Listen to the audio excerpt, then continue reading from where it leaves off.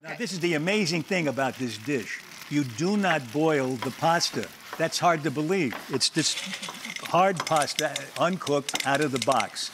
So it's a pound of shortcut pasta. The recipe calls for 3/4 of a cup of good olive oil. I use a little less, but 3/4, half a cup, and you stir it up. Now, this is an important thing for the taste of the dish.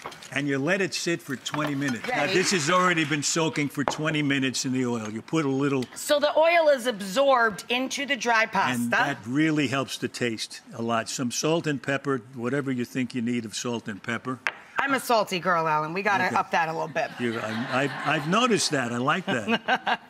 Okay, salt and pepper. Now, little pepper. Now you add crushed tomatoes. You could... 3 cans of Italian crushed tomatoes. Look at that.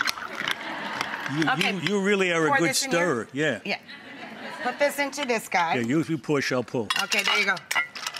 Teamwork, people. Teamwork. Okay, now here's what I do. This is not in the recipe, but this is something I do. I put tin foil over it so the top... She's on it now, or when it comes out, or no? When it comes out. When it comes out. There we go. Oh, wait, I got to show them something. All right.